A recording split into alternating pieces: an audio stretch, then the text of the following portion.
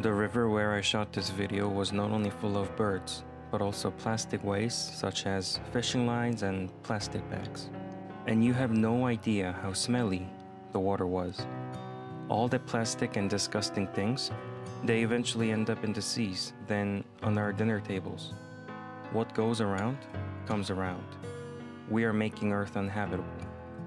Recently, I have heard that our technology is so advanced now that people are readying themselves for terraforming Mars.